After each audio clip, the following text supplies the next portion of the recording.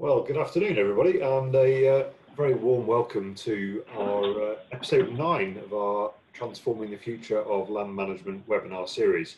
My name is Matthew Morris. I'm a land steward with the Duchy of Cornwall, and I'm joined today, as usual, by Tim Hopkin, who is the founder of the Land App. Today, we're going to be hearing from Jeremy Moody from the Central Association of Agricultural Valuers, and also from Harry Greenfield from the Country Landowners Association. The theme today is on where our speakers see opportunities and new areas of work for the land management sector. It can at times be too easy to look inwards at opportunity and focus on your own patch, whether it be a field, a farm, or an estate. There is, however, a much wider global impetus to build back better. His Royal Highness, the Prince of Wales, spoke yesterday at the launch of the Great Reset of the World Economic Forum. He said there is a golden opportunity to see something good from this crisis. Global crises know no borders and highlight how interdependent we are as one people sharing one planet. He urges progress. Unless we take the action necessary and we build again in a greener and more sustainable and more inclusive way, then we will end up having more and more disasters from ever accelerating global warming and climate change. In January, the Prince launched the Sustainable Markets Council at the World Economic Forum in Davos, an initiative aimed at showing that economic growth and protecting the environment can go hand in hand. The Prince believes passionately that a green recovery should be at the centre of global efforts to rebuild economies and could be integral for getting people back to work in the post-pandemic world. Nature is the true engine of our economy. And we, Tim and I, we see through the fabulous knowledge base that's here in the industry that the UK can be a leading light in demonstrating that land management can not only play its part, but also can lead the way in ensuring that that green recovery happens. What an opportunity for the whole sector. It's very exciting. First, a bit of housekeeping. Your camera and microphone will remain off throughout this session today. At the bottom of the screen, you'll see our Q&A button. You can click on this to ask questions of our speakers. That's the Q&A button. And on there, you can vote up popular questions, which just gives me a steer as to which ones to ask. You'll also see a chat button. Please only use this if you've got technical queries, and Tim will be your host on the chat function. As ever, we use Slido, which is our sort of interactive poll. And don't forget that using a smartphone is the easiest way to access Slido. You just turn your camera on and point it at your screen. It's really easy. Our website has got all of our Slido results, which is really interesting. You'll see some really interesting themes developing there, so it's well worth taking a look at that. It's enough from me. I'll hand over to Tim, who's going to give us an overview of today and talk us through our speakers, guide us through the technical bits. And a bit later on, Tim's also going to update you on the development of our rural collaborative brain that we talked about last week. Tim will give us a bit of an update on that. So you will see me again at the Q&A at the end. Thank you. Brilliant. Thank you, Matthew, and good afternoon, everybody. So as Matthew said, my name is Tim Hopkin, and I'm the founder of the Land App, which, as you all know, is an easy-to-use and free digital mapping application for the rural land management sector, not only for day-to-day management tasks, but also for preparing for ELMS. So yeah, today we have a couple of wonderful speakers. We have Harry Greenfield from the Country Landowners Association, who's going to be presenting on opportunities for the land management sector. And we have Jeremy Moody from the CAAV, who's going to be presenting on tomorrow's work, Perspective on the Future of Land Management. Now, as I'm sure you're all very well aware of, we start these webinars with a quick question to you. So today is no different. We have a question today which is inspired by Prince Charles's presentation. And I'm just going to share this down to all of you through the chat function. So let me just quickly send this through. So this is one option where you can just hit the escape button on your keyboard, open the chat function and grab the link, and then you can open it up in a browser and start answering. Or alternatively, as Matthew just said, you can take out your smartphone, turn on the camera, focus it on this QR code in the top left, and that should allow you to answer the question on your smartphone. So the question we have for you today is, what can the UK land management sector be doing to lead the green recovery in a post-pandemic world? So enter countryside stewardship, more trees. So yeah, so what can the UK do? How can the UK land management sector lead the green recovery in a post-pandemic world? What can we do? What can we all be doing together? How can we take this as an opportunity that allows us as a sector to drive forward and create new opportunities for the whole of the economy? So take stock, promote agroecology, natural capital at its center, opportunity mapping, trees, collaboration, natural capital. Okay, here we go. Education. This has been a consistent theme throughout everything we've done over the last 9 weeks. So collaboration, natural capital. So what can the UK land management sector be doing to lead the green recovery in a post-pandemic world? So maybe this is, how can we all become educators? How can we work collaboratively to grow an educational platform for the whole of the sector? How can we all get on the same page? How can we communicate? How can we share ideas? So collaboration, education, natural capital, regenerative agriculture as a way of leading, agroecology, very, very similar, soil management, all combined. So maybe it's about new farming practices as a way of leading the green recovery in a post-pandemic world. So we'll just give it a 30 seconds more or so. For those who've answered, you can actually answer multiple times. So do feel free to throw in all your ideas. Brilliant. So regenerative agriculture, education, collaboration, agroecology, soil management. Great. Any more thoughts? Do add them in. Brilliant. And as you all know, we really respond to a lot of this. So so please, do become part of the conversation and help us sort of grow the next phase of Land Management 2.0. Brilliant. We're going to stop it there. Fantastic. Thank you, everybody. So I'm going to stop sharing my screen now, and I'm going to hand over to our first presenter, who is Harry Greenfield, who is from the Country Land and Business Association, who's presenting opportunities for the land management sector. Harry, I'll let you start sharing your screen, unmute yourself, and start your presentation.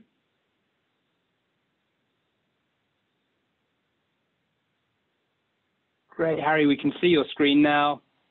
Can you hear me as well? There we are. Yes, we can. Fantastic. Over to you, Harry. Thanks a lot, Tim, and very happy to be presenting here. I've been enjoying the webinar series, so it's a great opportunity to come and talk a bit about what the CLA is doing in this area, which is quite a lot, I hope. So today I'm going to talk a little bit about the context and drivers for some of the changes in land management that we're seeing, a bit about how the CLA works and what we're doing to help our members face the future. I'm going to go into a bit more detail about some specific policy changes that are coming and other changes as well, and what they could mean, and end with a couple of thoughts about how we can sort of face the future together as a sector. So to start with, what is the CLA? It is the Country Land and Business Association, as we're now known. So we represent around 30,000 farmers, landowners, and rural businesses in England and Wales. It's a very varied membership. So we have the traditional estates, which may be the sort of stereotypical view of what a CLA member is like. But we also have smaller farms. I think the majority of our membership own under 500 acres, and many much smaller than that. And a lot of different types of rural business as well. So I think if there's any land-based or rural business, something in the countryside, chances are that there's a CLA member somewhere who is doing it. So it's a very diverse membership. And what we offer to our members, we have advice from experts in a range of fields, so tax, legal, business, or land use advice free to our members. And I think the other big part of it is influencing decision makers. So we use insights gained from our members' experiences about practical land management on the ground and how policy is implemented. And we use this to feed up to government and others to make sure that future policy is designed in a way that works for land managers. And it's also, the CLA is a great place for networking, an opportunity to learn, to visit each other's businesses or farms, see what other people are doing, share what works and what doesn't, and generally sort of present a united face towards people. So I probably don't need to tell people listening that change is coming. I think Brexit is obviously one of the key drivers for a changing policy landscape that's going to affect land management. So we have the Agriculture Bill and the Environment Bill currently making their way slightly slowly given political developments over the past couple of years, but they're making their way through Parliament. And from them stem a whole raft of policies which either directly or indirectly will affect land management in the future. I think there's a wider issue around public interest in or concern for the environment, and particularly climate change has risen up the agenda recently. So as well as the backdrop of Brexit, there's also the climate emergency, the government's commitment to net zero, which is having a big impact. So I think that inevitably change on this scale does bring risks with it. So I think that one of the things I find interesting is that I feel like we were just starting to understand more about how to value land management in a sort of different way, perhaps to traditionally, to know about the social and environmental benefits of well-managed land. You could call them byproducts, but often they're not. But there's a lot of work still to be done on this. And yet, because of the sort of radical nature of Brexit and of the policy change, the removal of direct payments and a new trading relationship, I think we probably now need to move a lot quicker, perhaps, down this path, thinking around things like natural capital, social capital, than would otherwise perhaps have been the case. I think there's also a lot of thinking to be done around how to make commercial land management profitable in its own right. So I'll talk a bit about that later.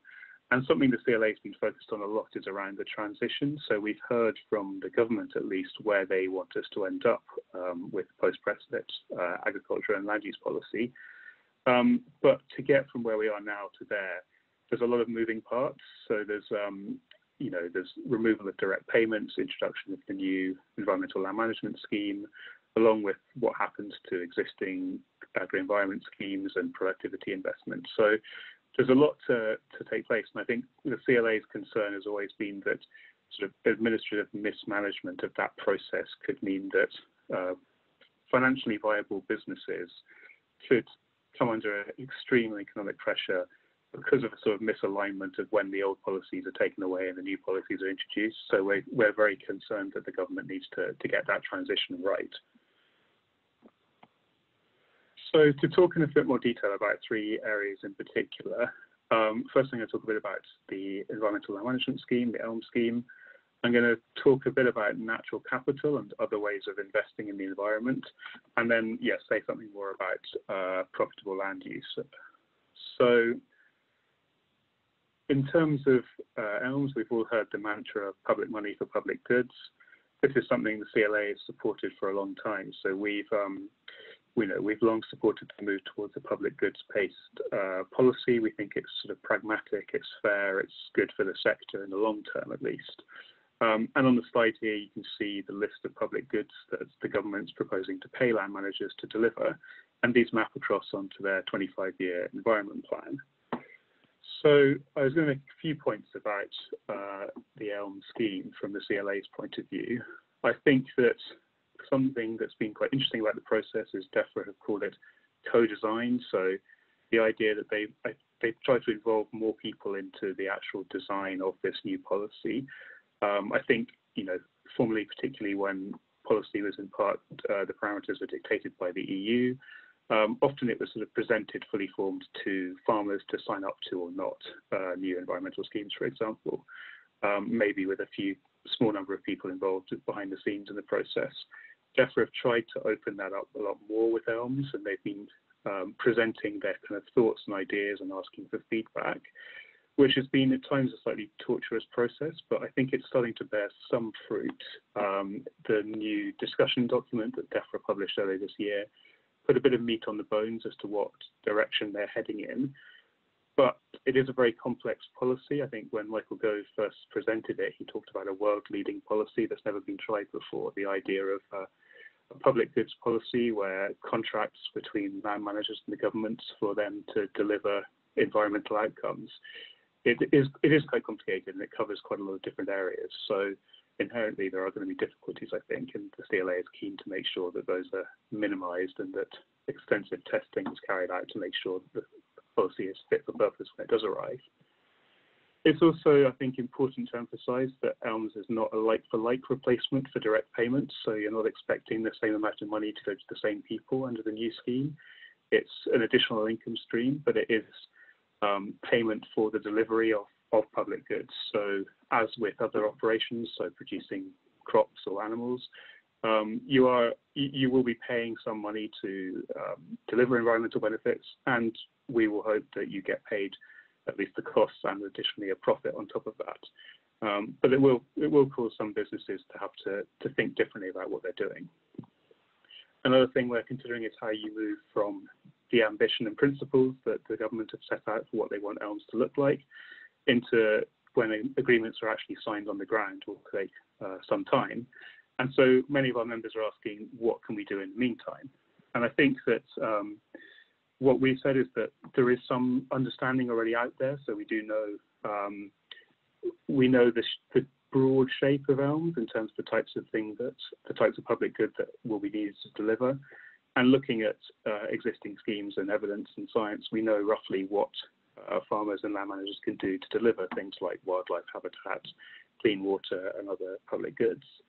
And we've also said that people should consider joining countryside stewardship. I think that came up on the Slido answers. I think ELMS is not going to be here until 2024 at the earliest, except for the pilots. So we're saying to people that countryside stewardship, which is a far from perfect scheme, but has been improved over the years, and the fact that it's now under UK government control allows further improvements into reducing the complexity. So it offers a potentially stable income stream, and the government have guaranteed that anyone who does enter a countryside stewardship scheme will be guaranteed to be able to not enter an ELM scheme if they have that opportunity later down the line. So we think that probably means allowing to break their CS contract early if they've got a better opportunity through ELMS.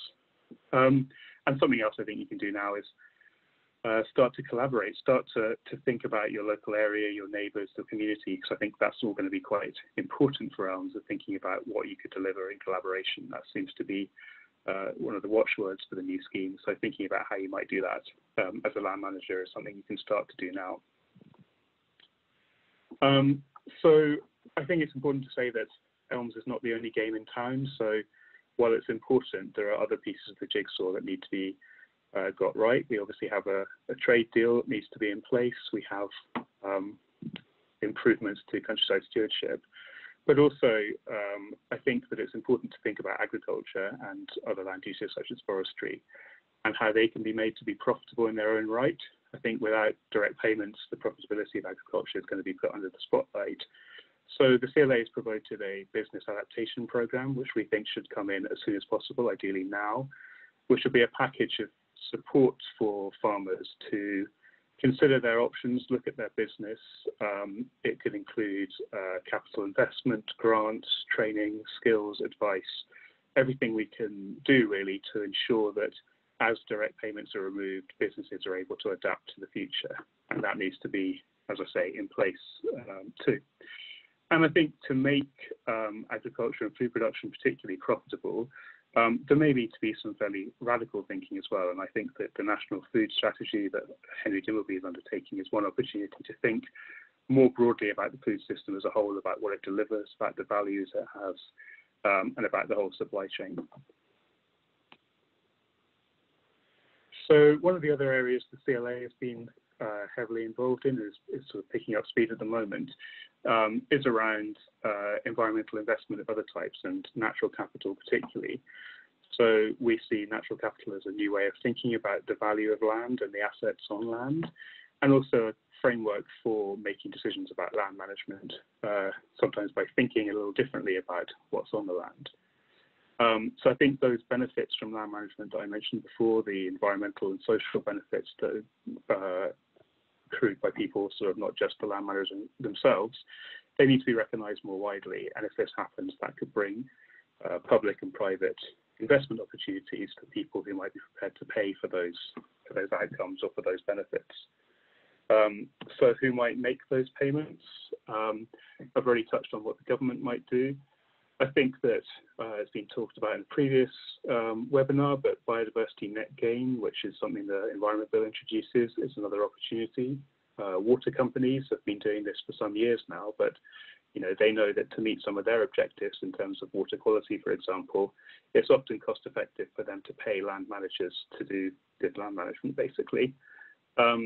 Flooding is another issue. I think it's going to become more important as climate change starts to bite, and businesses at risk of flooding, or those who insure those businesses, are again starting to think a bit more differently perhaps about how to prevent flooding, how to lower that risk, which again can sometimes be done through different ways of managing land, and that could be paid for in the future.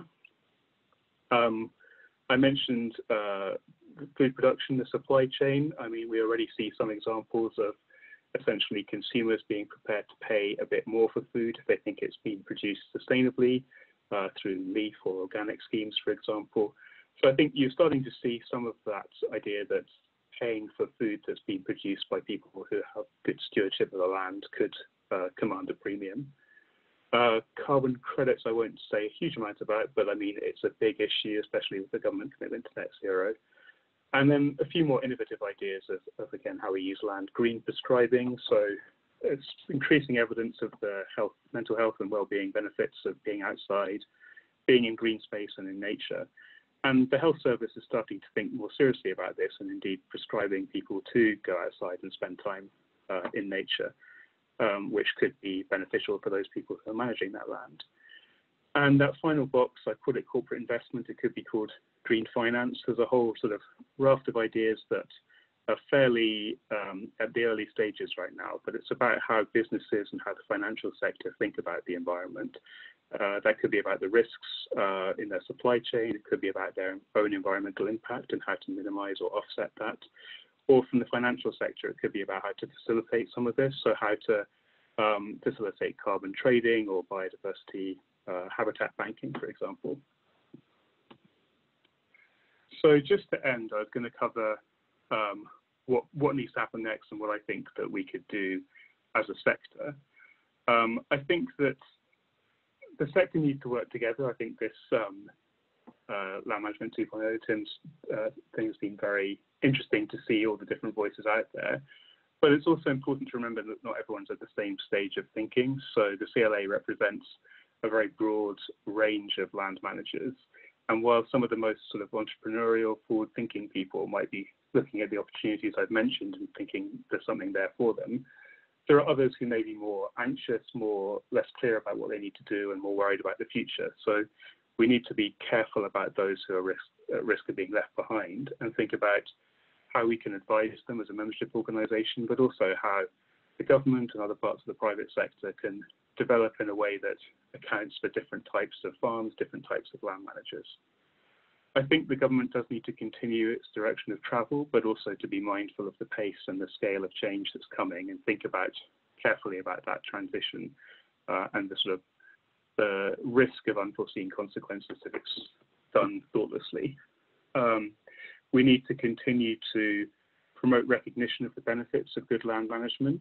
So that's the economic benefits. So the CLA has a campaign called the Rural Powerhouse, which is talking about the productivity gap between the rural economy and the urban economy, and that if that gap was closed, it would be a big benefit to the economy as a whole, but also the social and environmental benefits that I mentioned. So the more people realize that good land management produces a whole range of benefits, the more likely they are to take it seriously, to invest time and energy in it.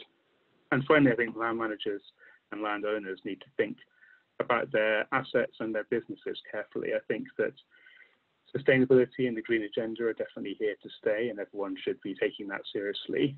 And given the change that I've talked about, having a sort of diversity of income streams, diversity of contracts is going to be very important for those businesses to have resilience. So thinking a bit differently about land than maybe you're used to is something that I think is going to be increasingly important for businesses. And I will end there. Harry, thank you very much.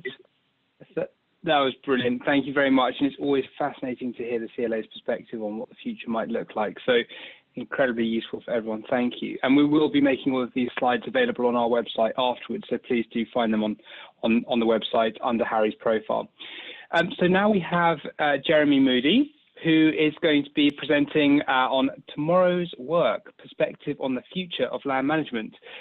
Jeremy, if you're there, do you want to share your screen and then unmute yourself? Jeremy, over to you. Many thanks indeed, and very good to be with you, Tim. This talk, I can see in many ways, complements where Harry has just been. The difference are very much, as you will see as we go through the slides, I suspect, is that I'm looking at the different advice that every individual business will need. The background for the CAAV, Central Association of Agricultural Valuers, is that it's a professional association, so it's not representing interests. It's looking to ensure that professional advisors can give professional advice to each client. We've been around for 110 years as a national profession. Our work is growing, and we're increasingly active across the whole rural economy as that becomes increasingly more diverse. And we have gone in the last decade to be UK-wide, Scotland joining us in 2010, Northern Ireland in 2015. Throughout that, we're acting for and advising farmers and owners and others in the rural economy. And our role with members is to brief them, to represent them, and to qualify them through examinations. And those who pass the examinations become fellows at CAAV. Looking ahead and building perhaps more on what Harry was saying, we see great accelerants of change coming through at the moment. Everybody, of course, has talked about Brexit, though that has become a little in the background just briefly, though it's coming around again, but with the virus. We have Brexit driving changes, I could suspect a generation's worth of change within the next decade. But behind that and beyond that, we have then the changes coming through from climate change and climate change policy, driving over a generation, but a lot having to be done in the next decade in order to have a platform to hit the 2050 target. And looking at each business and looking at the sector as a whole, we're looking at the question of how you manage change or be managed by it. We're moving towards markets. I'm going to take you beyond politics to look at business. We'll want to watch asset values, profits, as Harry was saying, prices of goods as those change, how asset values change, some assets possibly becoming simply stranded, whether because of the effects of flooding from climate change or other market changes.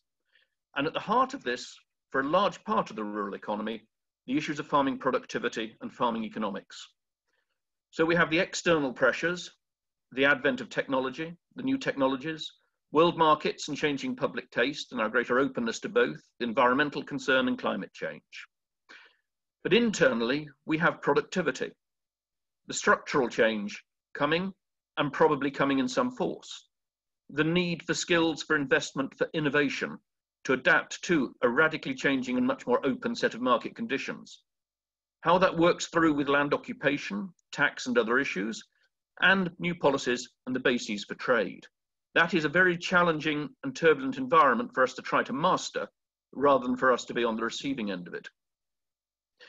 And it seems worth just keeping an eye on this and some sense of perspective as to where value really lies.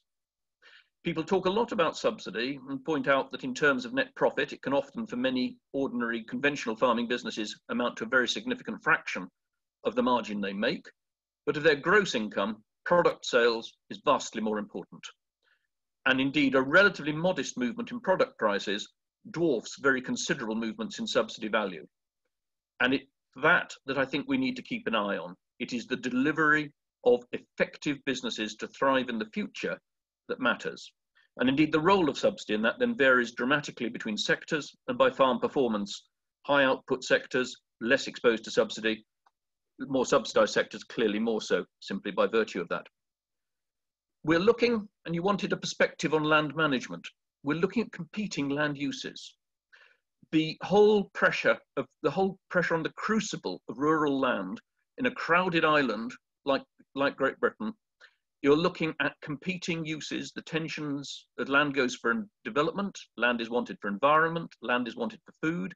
Some of those uses can overlap, some of them compete directly.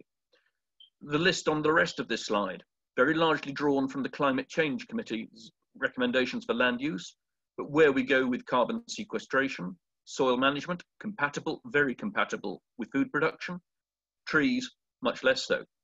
We have, as has just been mentioned, biodiversity, net gain, and the opportunities for perhaps capital and perhaps income from that but how far that will be biodiversity delivered by agricultural and food production means, or in place of it, remains to be seen.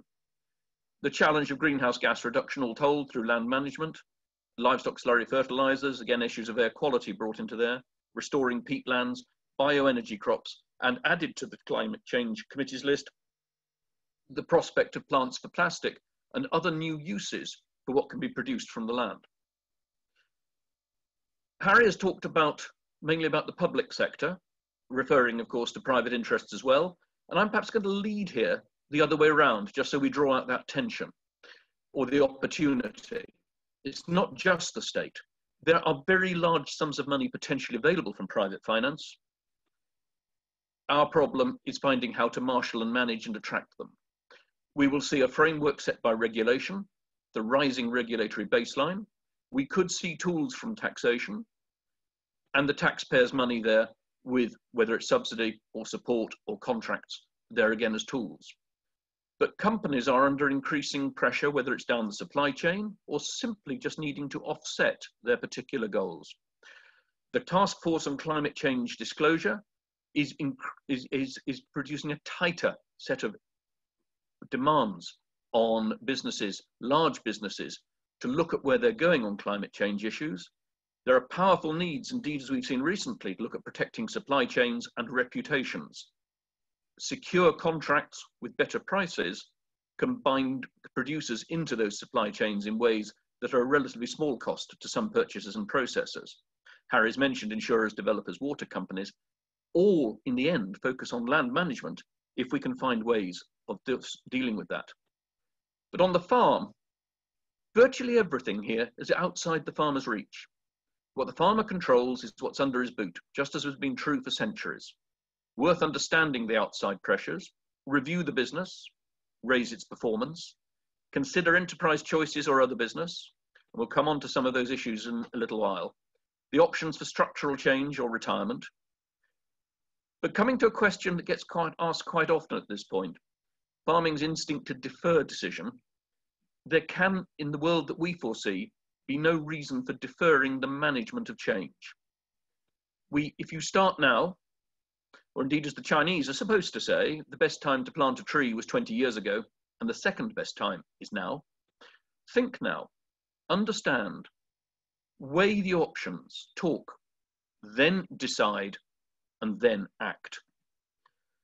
So looking at this from the point of view of professional advisors, clients facing major change, and some of it coming quite sharply as BPS comes to be phased out, and as we move possibly towards more open international markets. What will clients want from advisors? And that's where we have, over the last couple of years in the CAAV, set in hand a future skills program, looking at what will support our members, support their clients as we move into that world. At the front of that, and work already developed on business review skills. How do you look at a business? How do you talk them through it? What are the options? Different answers for different families on different farms, even identical farms, but with different families will have different answers. And we published Reviewing a Business in December as a text on this and are carrying forward work on that front to support members. Environmental resources, innovation and technology, new business activities, and effective and appropriate dispute resolution, all part of that matrix of trying to help support businesses through all of this. There is our publication on reviewing a business, as I said, published in December, and going through, trying to help people go through and understand the issues in play from the accounts right the way through to how you hold the conversation. We hit, though, this basic issue of farm economics and productivity. We have, on all the official data, a relatively poor productivity record. In brutal terms, British agriculture has generally tracked the exchange rate more than seen a pattern of improvement. And the figures can be hammered home, but it comes back to skills, investment, innovation. It comes back to getting the right people on the land to do the right things on that land. It also has to be said that those are averages. We will see that higher performance farms do distinctively better. The range, as almost any advisor knows, is enormous. But we're dealing with a sector that ex-subsidy is making little money at the average, at the aggregate. That simply takes estimates from later last year for 2019, effectively less than £1 billion of margin once you discount for subsidy. It is worth pointing out, of course, that the subsidy will have flowed heavily into cost along the way, but you're still talking about relatively low return on that turnover. And you see that the historically supported sectors are the ones that in the middle years of the last decade tended to be the ones that lost money. But there, just taking Farm Business Survey figures for combinable cropping, there is the difference in performance between the average, the top quartile, and the bottom quartile from farming. This is before subsidy, this is before agri-environment, this is before other on-farm income. This is the distribution of the money that was made or lost from the activity and the decision of farming. And the top quartile made £200 odd a hectare. The bottom quartile lost over £300 a hectare. That difference will show in every part of the UK and in every sector. And challenging that is a fundamental thing that will come as the cushion of BPS is withdrawn. We need to look to how to adapt this. This is where Brexit accelerates change.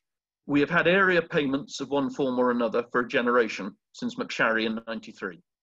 How we adapt to that change with new structures, using the new technologies, changing in who is farming, looking much more effectively at marketing, home and abroad, and a little question I'll pose later about scale.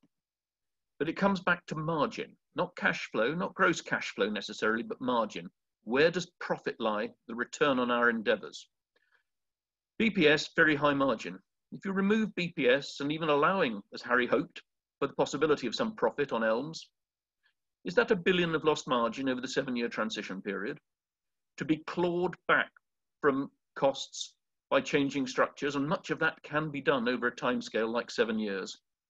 And that's the time in which decisions need to be made for people even to stand still, never minding the kind of progress that we would like to see. And it drives you to those thoughts about who is farming, who comes in, who goes out, generational succession, 1 or 2 generations, is the generational succession outside the family, the facilitating issues in that, the advice, the housing issues, and so on. And the key changes in the how of farming that the right people will then be able to use in production, farm structures, the technologies, marketing, land use.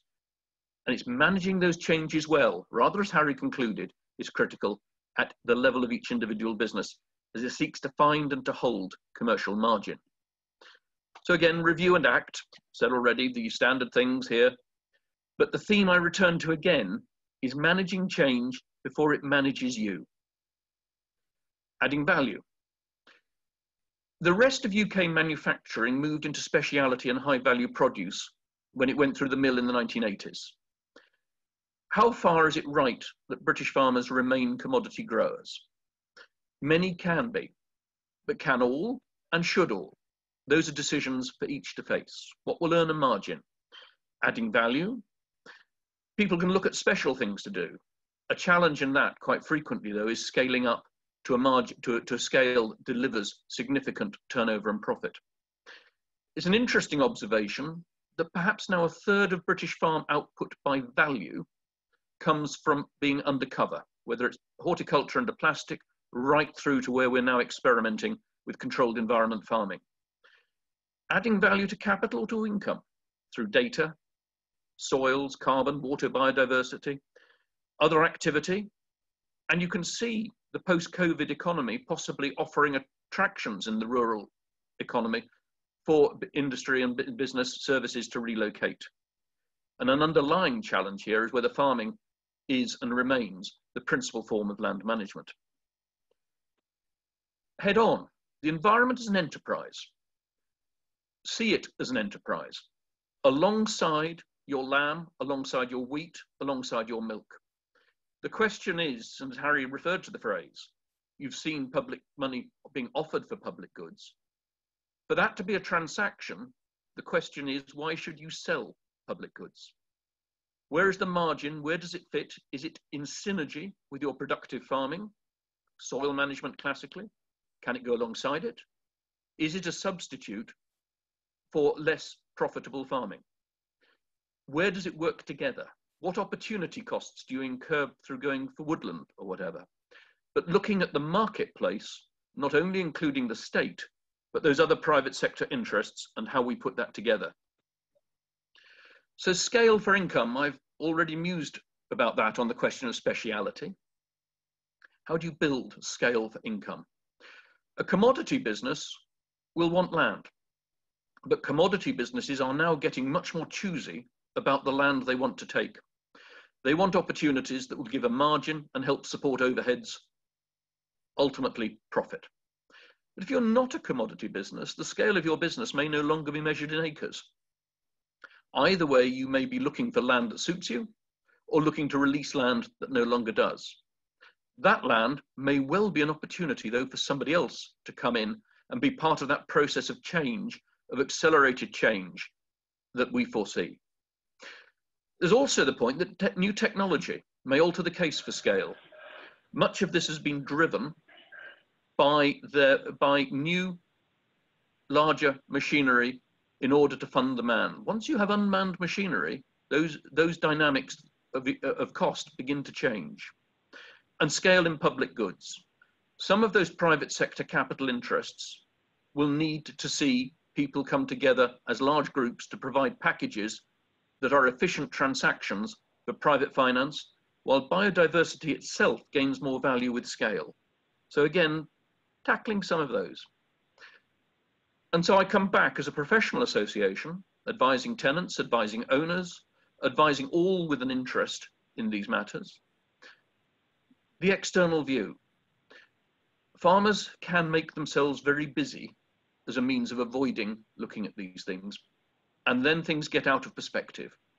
The external view to get things in perspective, looking at other farms and a broader experience, and the value to a family farm of a safe challenger, somebody who can put the questions to them that they might resent from somewhere else, and that turns on the quality of the relationship. There's social support and knowledge exchange in this, sometimes with other farmers, but also from the advisor. But the two sorts of professional advice. There is specialist help. You want a planning permission. You want a nutrient management plan. That's specific. But what CAAV members can bring is the rounded appraisal, the strategic advice. How does tax fit with planning, with the tenancy agreement, with the bank finance constraints, and understanding what the family want as well? Where do they want to be in 10 years' time, and how are we going to get there? And so facilitating the conversation with the family and others, or indeed between landlord and tenant or other interested parties. And there's this nice phrase from the Welsh Government's consultation paper of last year. Advice should be seen as investment in the capacity of farmers and farms rather than the cost. Of course, it then has to be good advice, and I would summarize that as quality and chemistry, the right advice from the right person for that family. So we have large issues. We have those great large issues of international trade, of changing public policy in each part of the United Kingdom as we go ahead over the coming decade.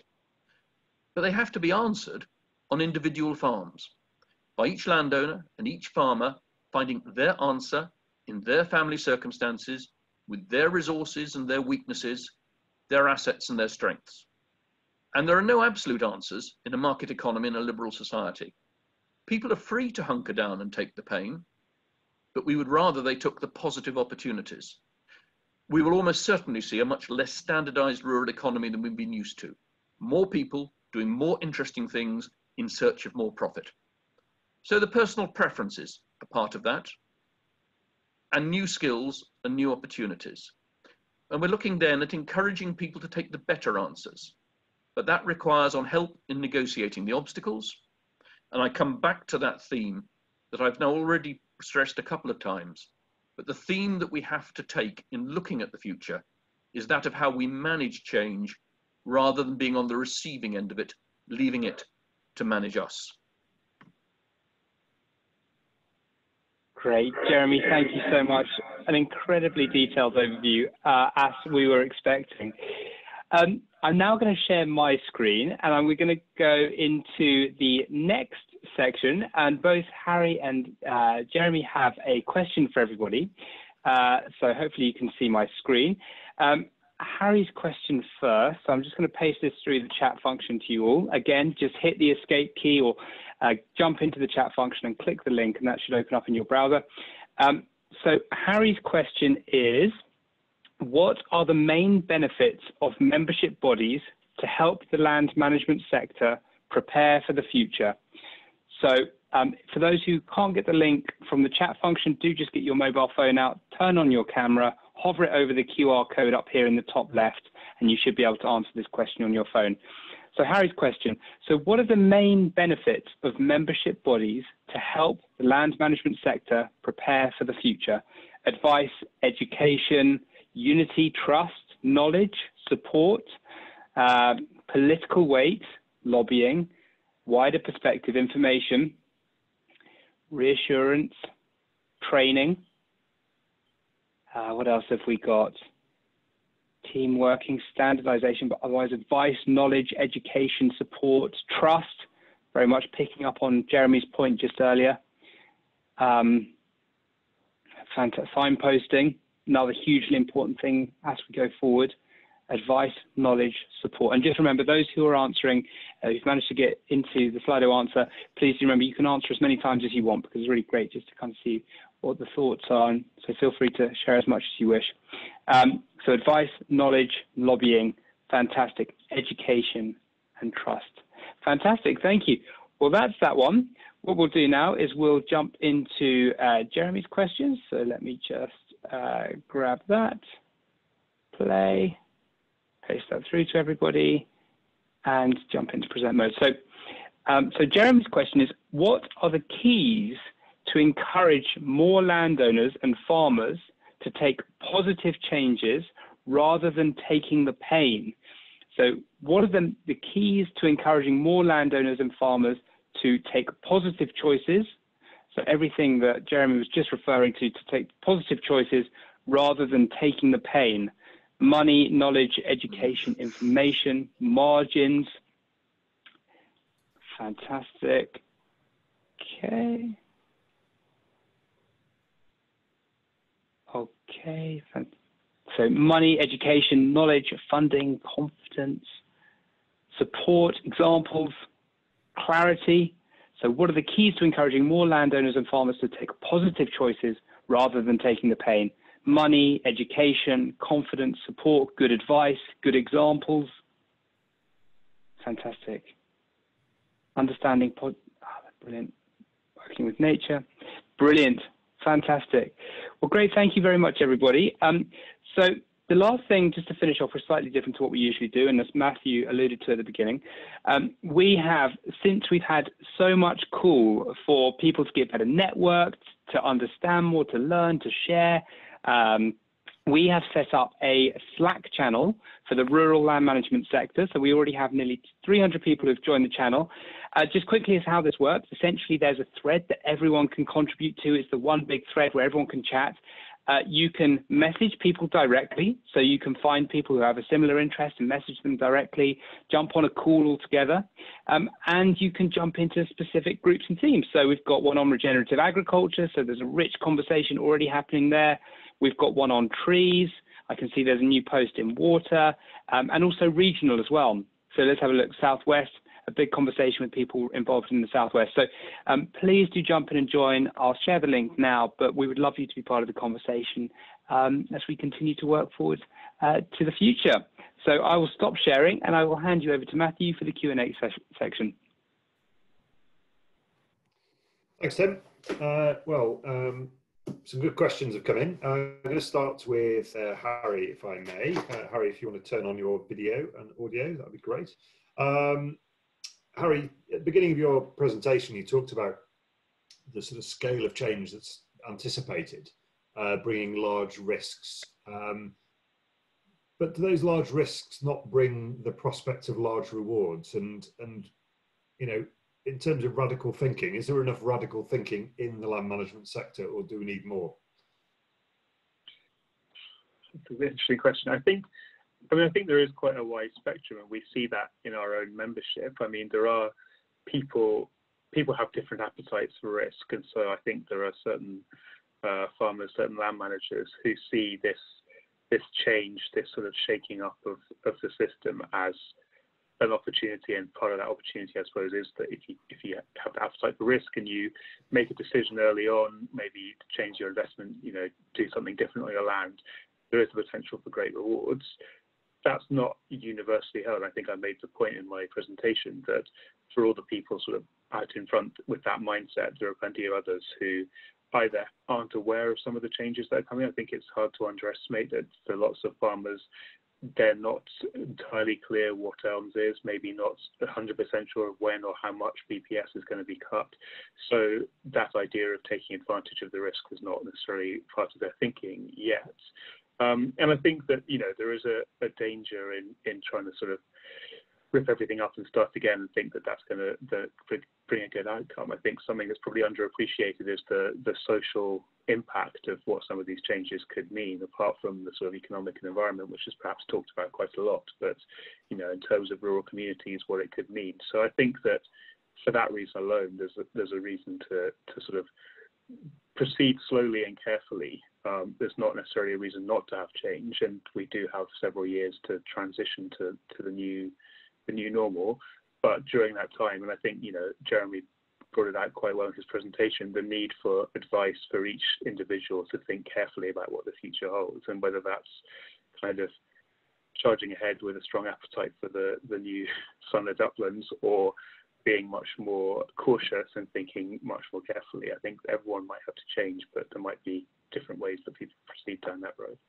Yeah, and just thinking about our current situation with COVID-19, do you feel, what's the CLA sort of take on that? Do you think that pushes the sort of the green ecosystem revolution down the road? Are we going to see a sort of delay in terms of decision making and uptake because of the impact that this has had on the economy? Do you see that's going to push things down the road? Is it a cop out to say it's too early to tell? I think that there's a sort of tension, isn't there, that the hit to the economy, which I suppose we're still in the midst of knowing exactly what that's going to look like, may change what the government is willing to do, although they seem pretty set on continuing down the path that they had set out. I think that there's a lot of talk about a green recovery, and I think that if you think that big change is a chance for people to sort of think very differently about their options, then this, as Brexit before it provides that sort of space and opportunity to think differently, perhaps, about the whole economy, and that will include the land management sector. But yeah, I don't think it's clear to me yet exactly what's going to happen. It is too soon. I think that there may well be pressure on public spending, but then, as we sort of discussed, there's also, it's not just about what the government does. It's not just about public subsidy. The wider picture of climate change and green and environmental concerns may be there. And I think the focus on the food system that we've seen as part of the virus and the response to that is again a chance to sort of to rethink from first principles, perhaps, what we want from our land and from our food system. And just thinking about the sort of collaborative side of things and the importance of that, really, from a CLA sort of members' perspective, are you doing anything to sort of encourage your members to work together to deliver sort of natural capital enhancements on landscape scale, encouraging members to join farmer clusters, that sort of thing? Is that something the CLA are encouraging?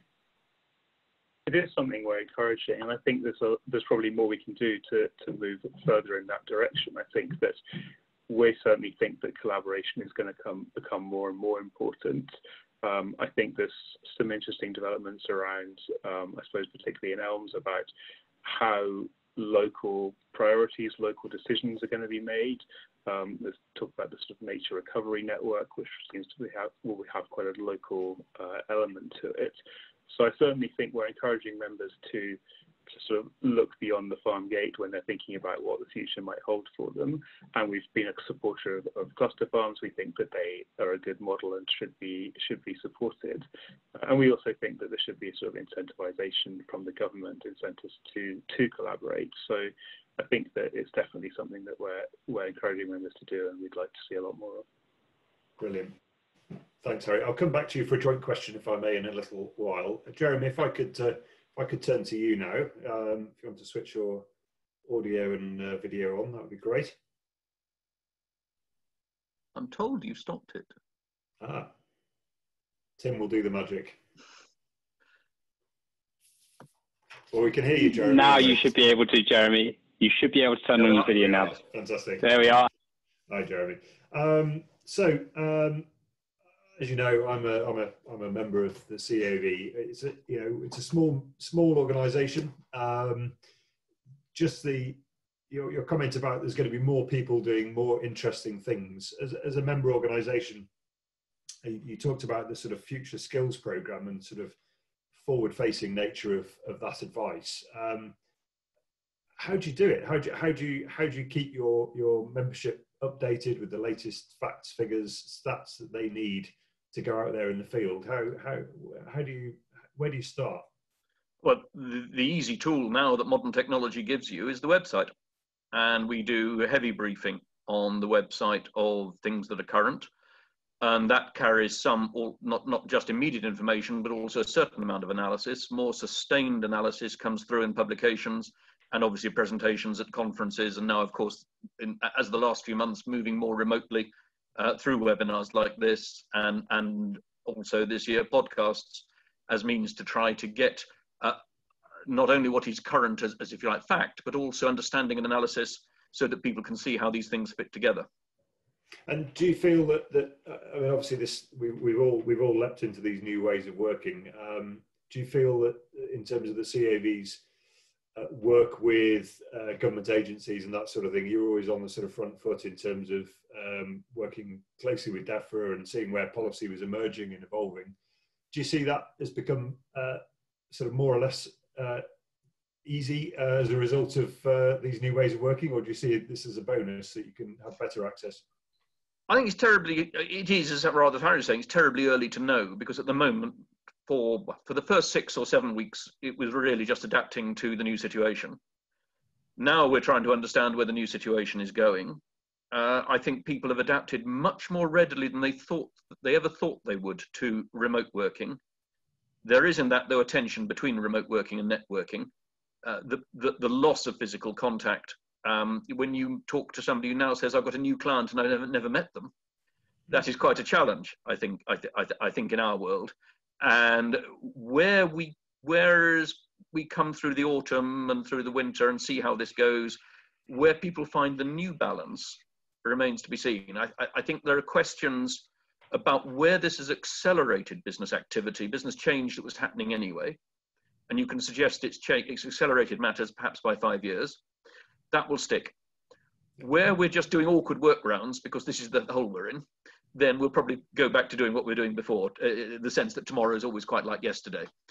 The balance in that, early to call. I made allusions in passing in my remarks around the prospects for rural property, that people who no longer want or can for the next few months go into city centres and go into buildings with 43 stories and a lift may very well prefer to be with a few colleagues in an office on a farm near a market town, have the secure IT, the office resource, be away from the cat and the 5-year-old, and yet have the benefits of an office. Yeah.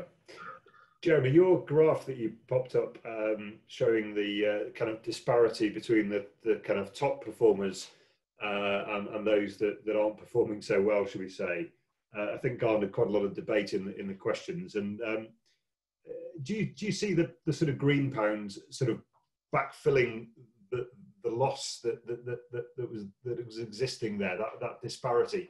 But also, what about the environmental harm that the top quartile have possibly caused in achieving those figures? Do you see everything sort of doing this?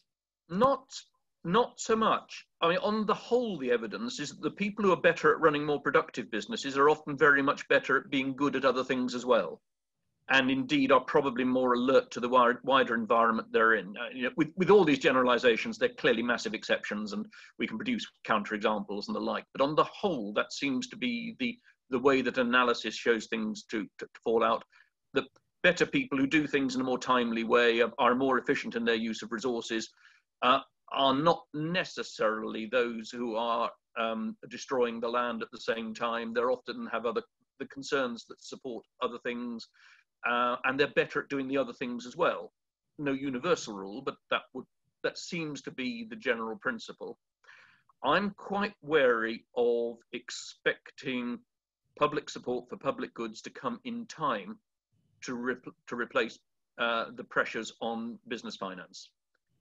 There will be some people for whom that will work. I don't think we should allow the assumption that this enables you to avoid looking hard at your business.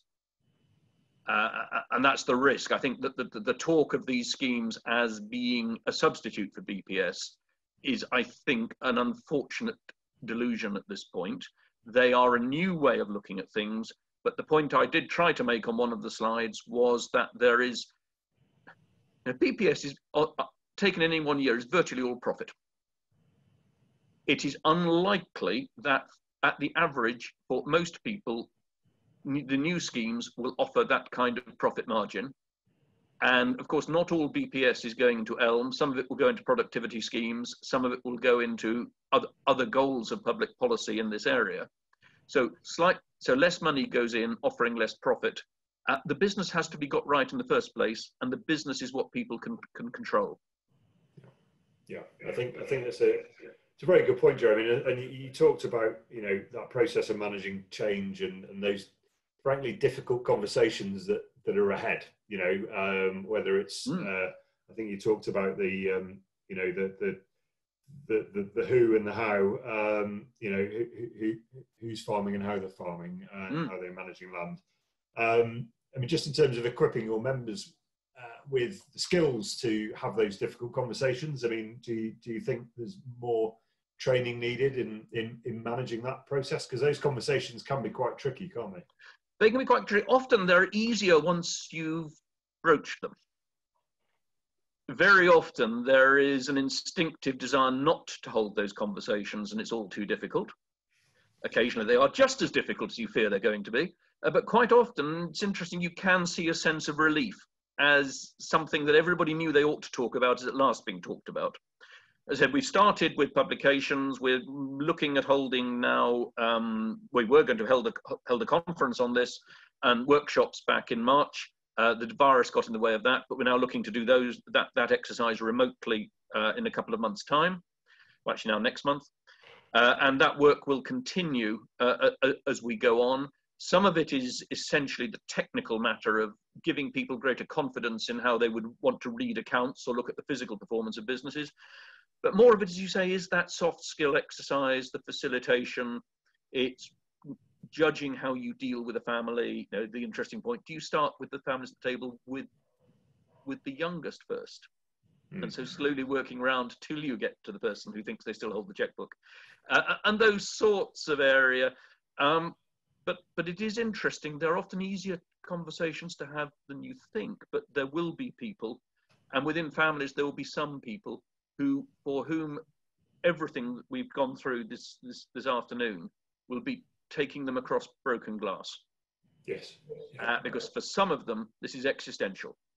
For some of them, they'll be in situations where the real answer is to have somebody else farm their land, farm it better, produce them more money in rent than it will give them they could ever have hoped to have earned from it.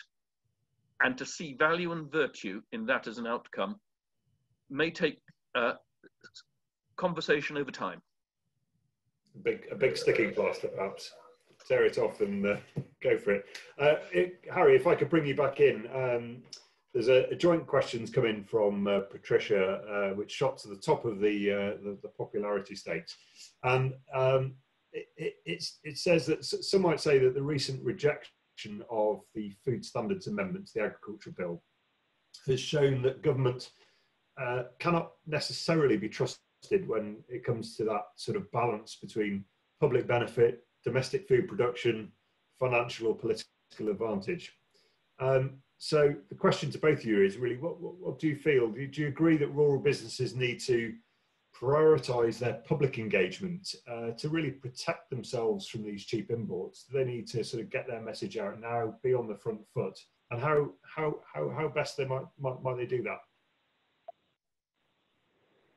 Yeah, I mean, I think definitely. I think we have seen with the Agriculture Bill in Parliament that the government may not be offering as much support as farmers might like in terms of our trading relationship.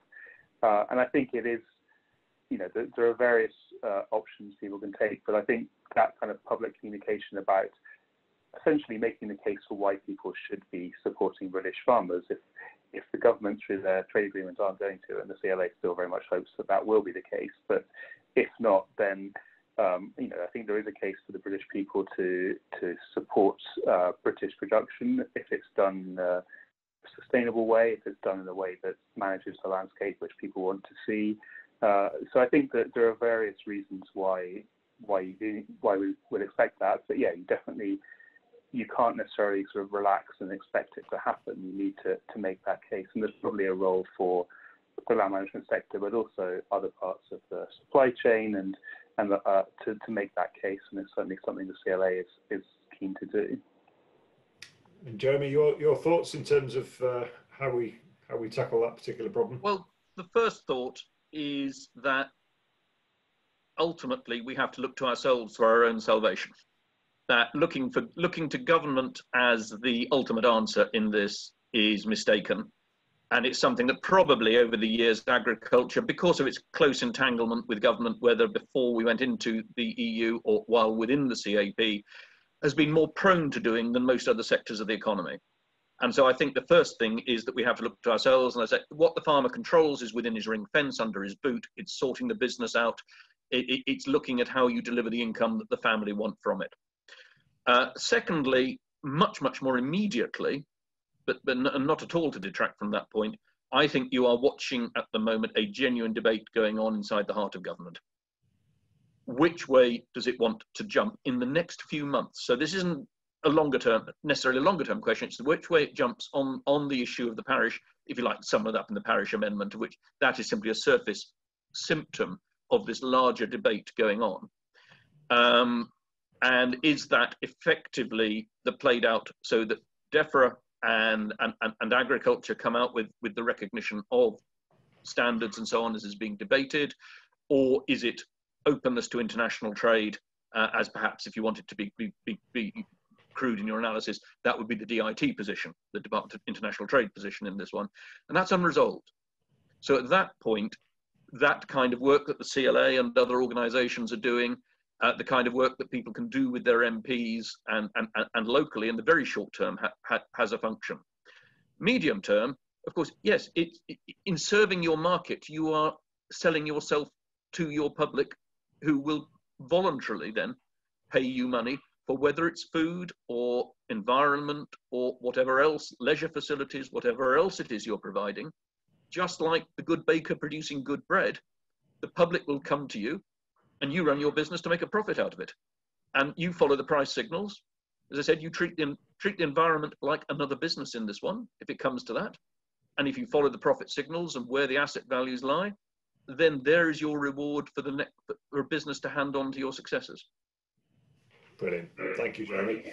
Well, thank you, Harry, and thank you, Jeremy, for joining us today. It's been fascinating. Thank you, everyone else, for watching us. We do put a recording of our sessions up on our website, so please do check those out. Look out for our roundtable sessions as well that we're involved in.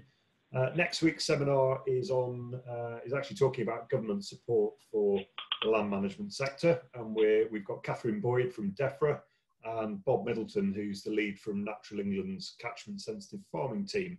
So we look forward to seeing as many of you as possible next week. Continue to share this to your wider networks, and thank you again to Jeremy and to Harry for your time today. And it's a goodbye from Tim and I, so thank you.